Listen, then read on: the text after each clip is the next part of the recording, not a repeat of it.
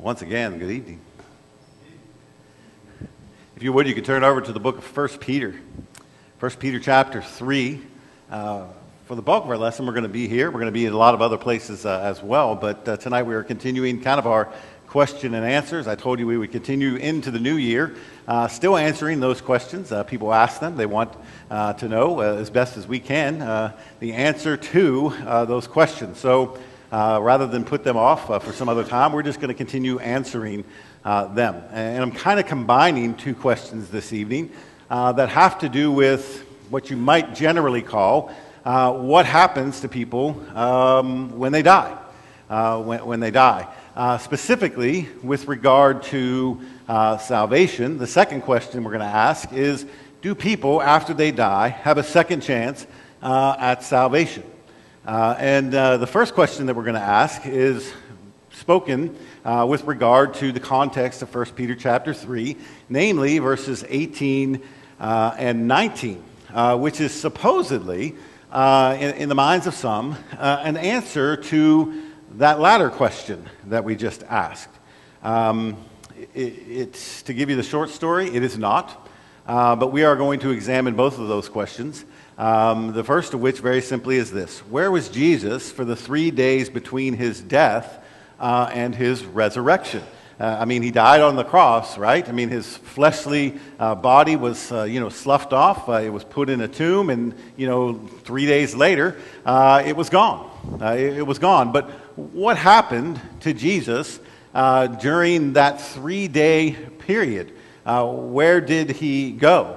Now, there are several places that we can go in Scripture to kind of figure out exactly where he went. But we're going to go ahead and start here in 1 Peter chapter 3. 1 Peter chapter 3. And I want to get a little bit of the context. So I'm going to go back to about verse 14. Okay? Peter, of course, is writing, and he says this: "But even if you should suffer for righteousness' sake, you will be blessed. Have no fear of them, nor be troubled. But in your hearts honor Christ the Lord as holy, always being prepared to make a defense to anyone who asks you for a reason for the hope that is in you. Yet do it with gentleness and respect, having a good conscience, so that when you are slandered, those who revile your good behavior in Christ may be put to shame.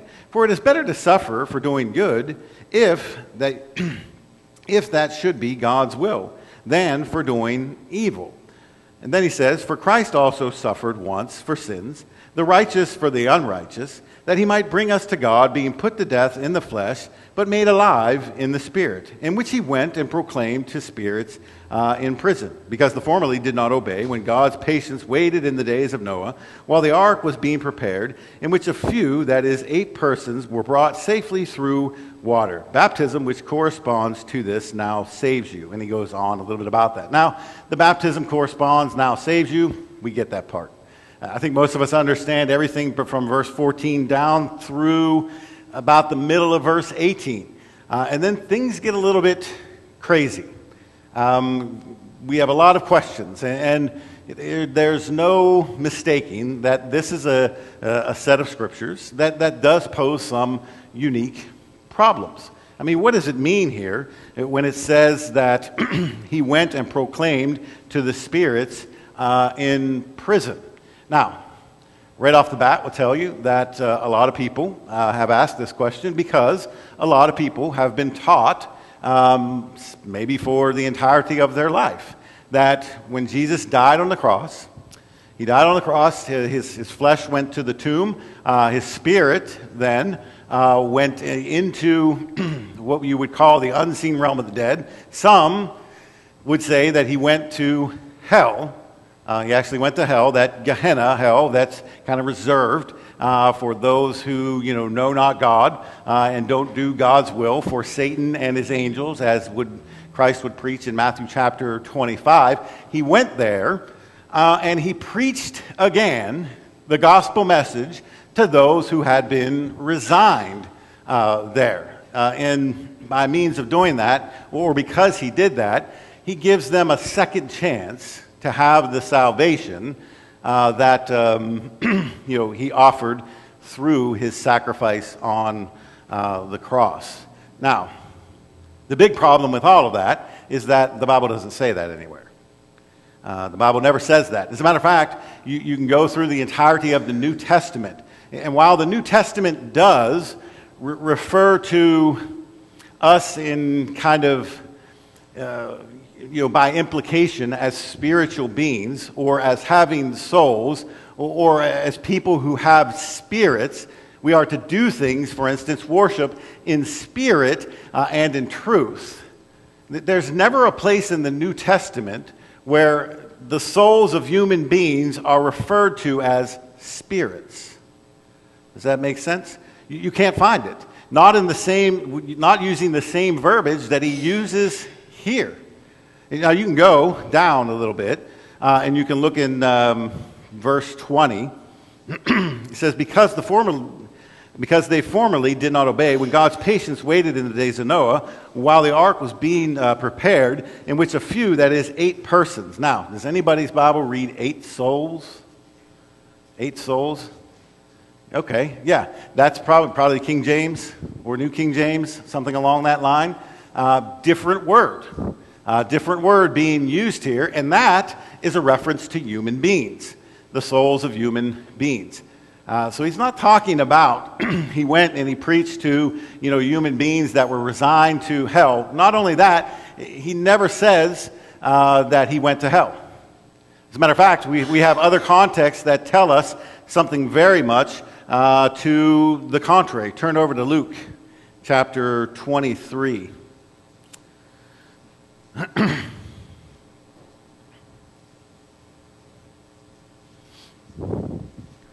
And this one doesn't really give us kind of a location or place description, but 23 verse 46.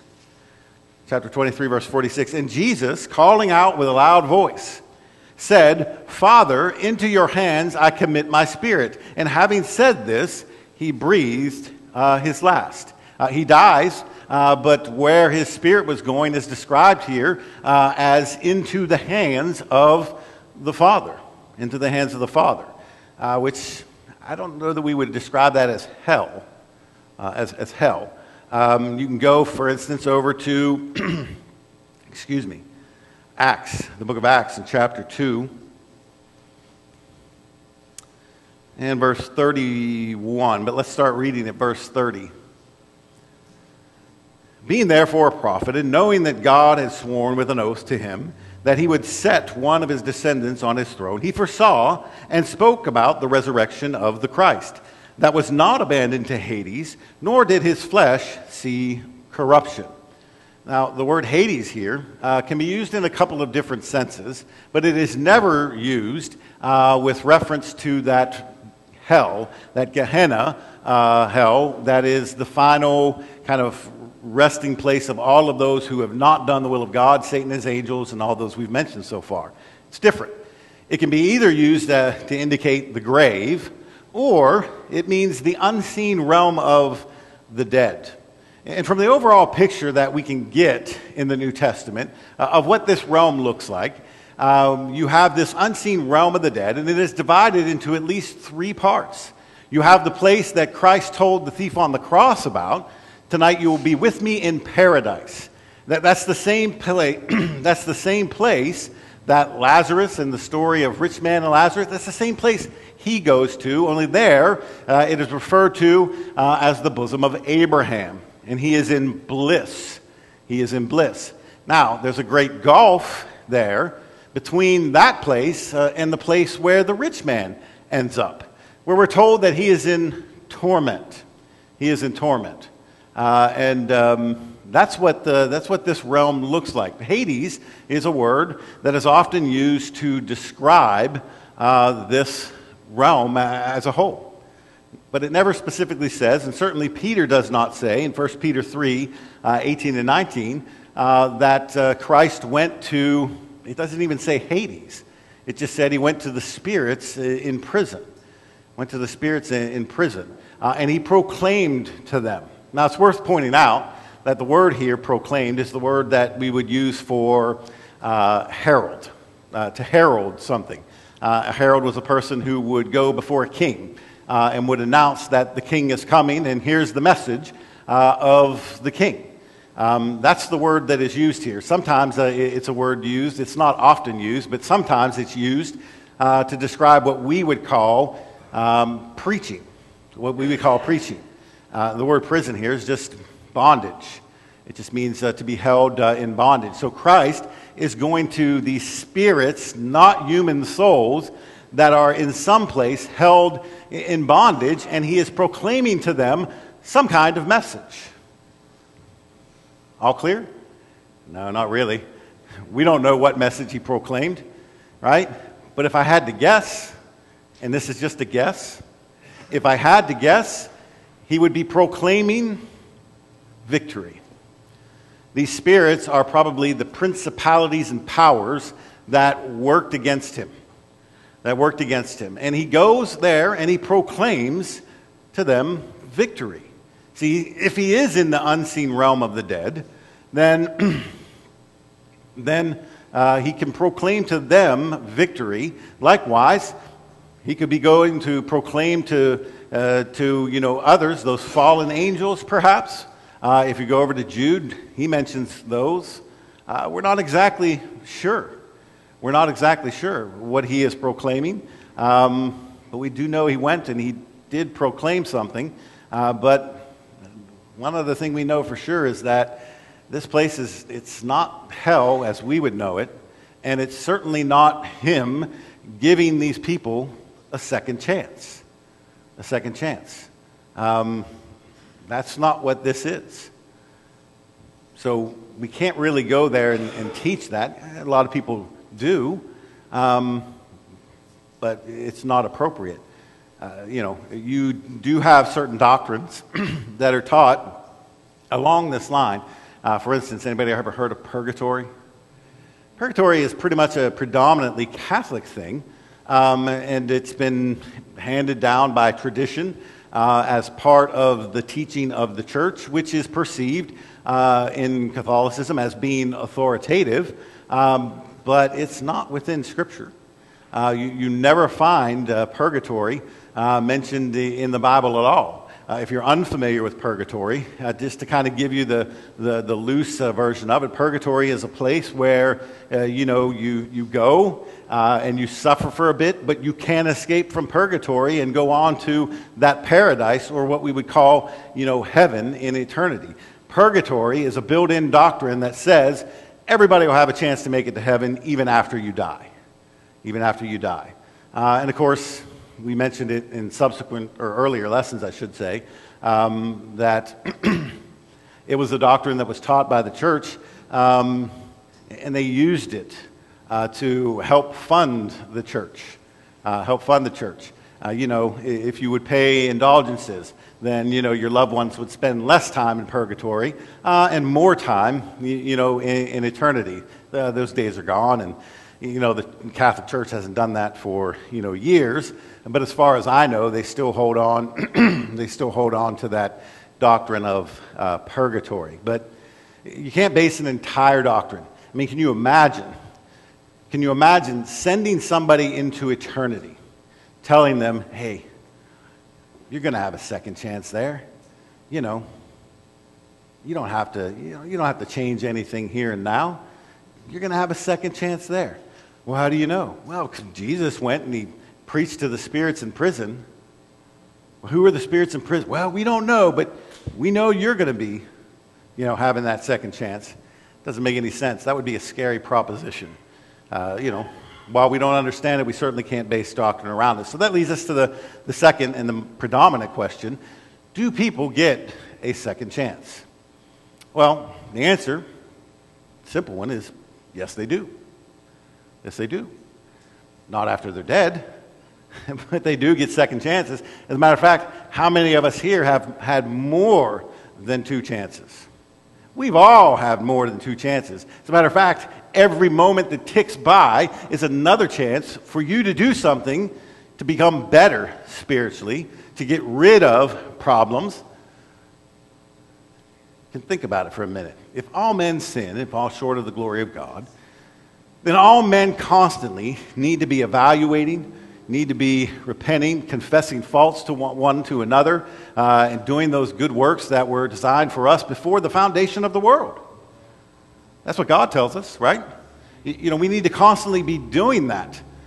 So all along the way, every time we sin and God allows us to say, please forgive me, you just got another chance. You just got another chance. So this whole thing about second chances, and we all get thousands of chances, if not more, in a lifetime. In a lifetime. We no doubt have more chances in a single day than a lot of people like to think about. So why people kind of push this into eternity is beyond me. God tells us it's here and now. And there are several places you can go in the Bible to kind of emphasize this to folks. There's not going to be a chance once you die. It is appointed unto men once to die. After that, what? Judgment. The judgment. That's what Paul writes in the book of Hebrews. Trying to warn them against going back to that old law. Having, tasted the word, having lived in the enlightenment of God and embracing his Son, to go back to trample the Son of God afresh, to crucify him again, would be a heinous thing to do. So he warns them. He warns them. He tells them, look, right now you got a chance. Right now you have a chance. But it's appointed unto men once to die. After that, it's only judgment. There's only judgment. And your destination is going to be fixed. Another place you can go to is, the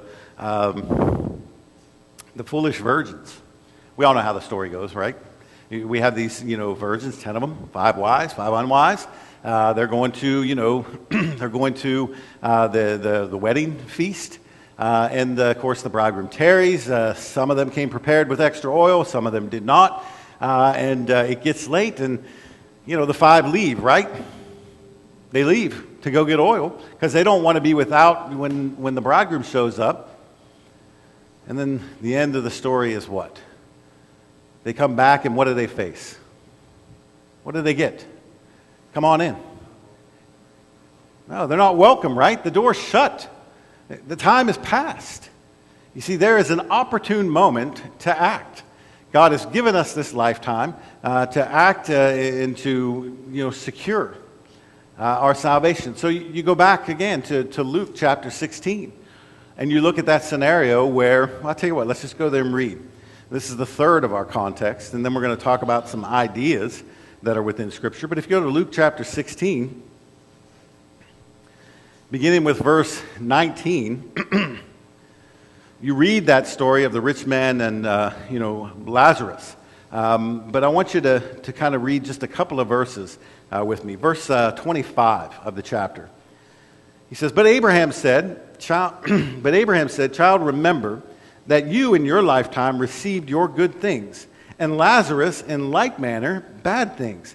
But now he is comforted, and you are in anguish. And besides this, between us and you a great chasm has been fixed, in order that those who would pass from here to you may not be able, and none may cross from there to us.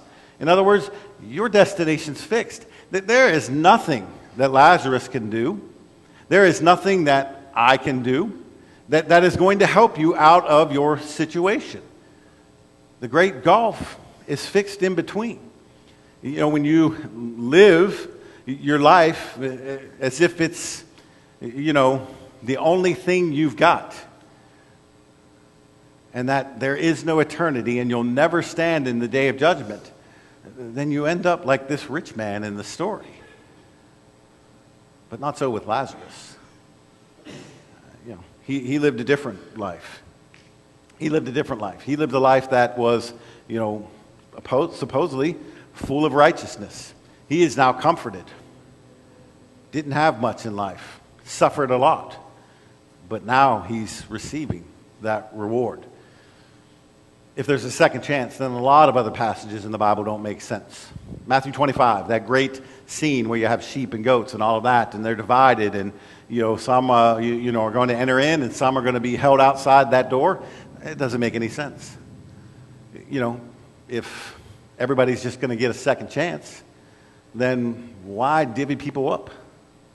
Why divvy people up into these two groups if we're all just going to end up going into heaven, anyhow? If everybody goes to heaven, we're just all getting there by different paths, then why sheep and goats? Why not sheep and goat and llama and giraffe and hippo and, naked mole rat? I don't know. I mean, whatever you want to pick, pick something, right? Because it doesn't really matter. And there is no pit. There is no weeping and gnashing of teeth. There is no smoke rising up for forever and ever. Because, see, everybody's going to get a second chance. That's not what the Bible teaches. Turn over with me to the book of Revelation. Revelation chapter 20.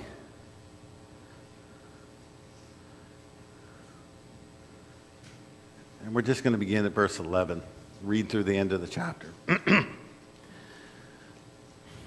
Then I saw a great white throne, and him who was seated on it.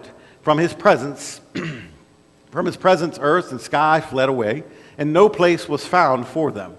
And I saw the dead, great and small, standing before the throne, and the books were open. And then another book was opened, which is the book of life. And the dead were judged by what was written in the books, according to what they had done.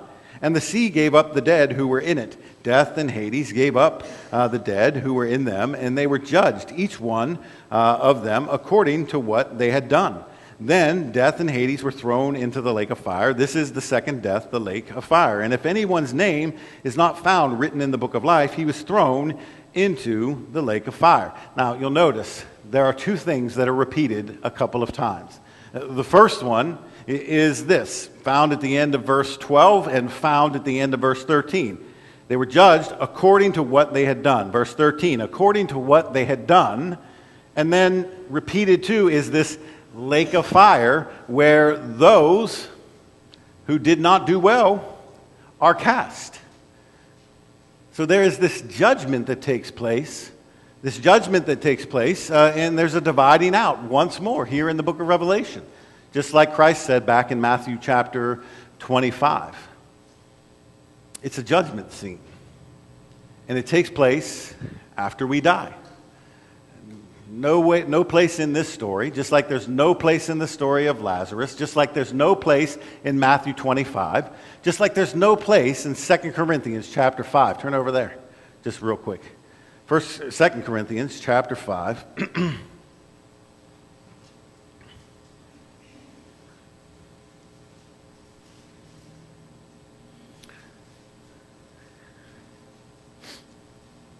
Beginning with verse 8. He says, yes, we are of good courage, and we would rather be away from the body and at home with the Lord. So whether we are at home or away, we make it our aim to please him. For we must all appear before the judgment seat of Christ, so that each one may receive what is due for what he has done in the body, whether good or evil. No second chance after death there either. We die, there's a judgment. That judgment comes down to good or evil. And it's all going to be in this book. Now, why would God even keep books if it just didn't matter?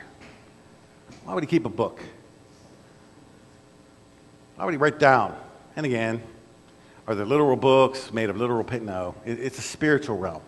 There aren't physical books there. It's simply a metaphor.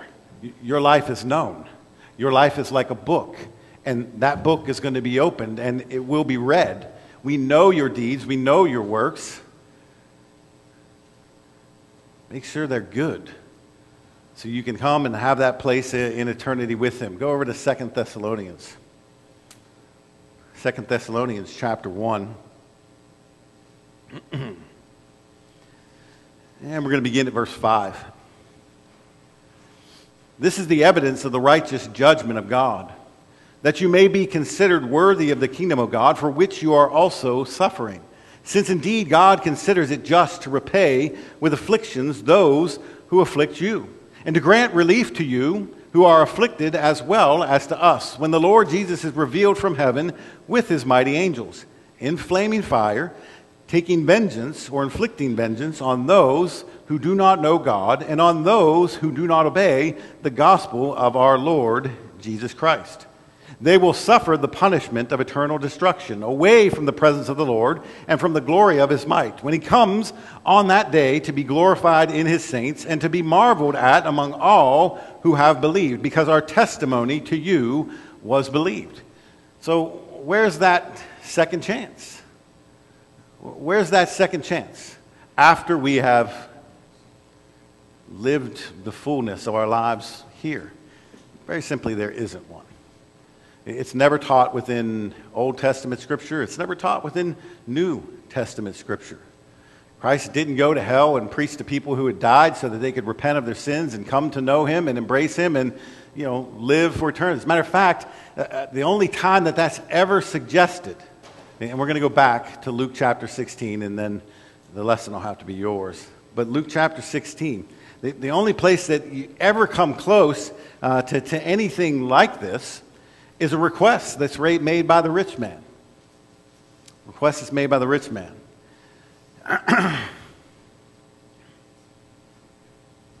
Verse 27.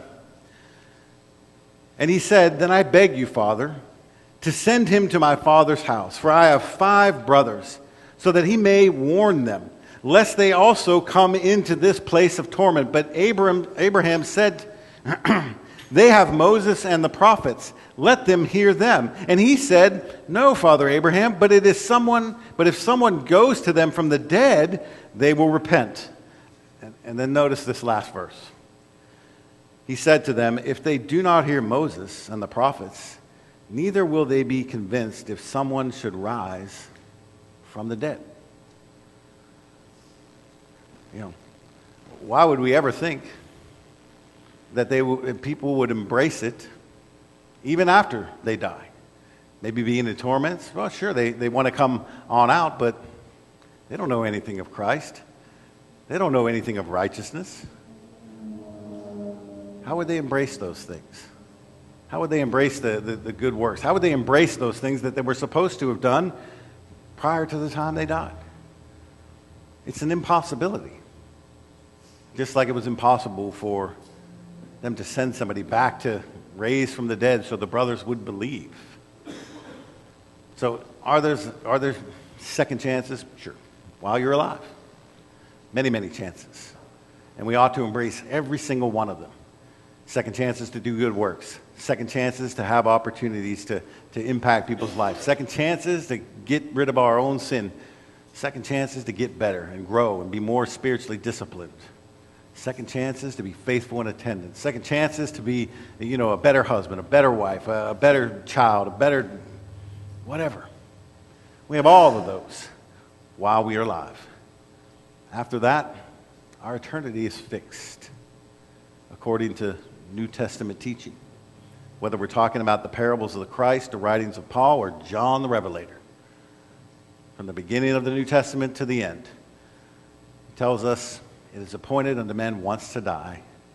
After that, the judgment. So, tonight, are we in need of one of those second chances? Maybe we haven't even embraced the first chance. Maybe we're here tonight, or you're here tonight, and you've heard God's word. Do you believe? Have you repented of your sins? Confessed the name of Christ? Given yourself to him in baptism? Letting him wash you clean? If you're here tonight and you have any need, we encourage you to make it known now while we stand and sing.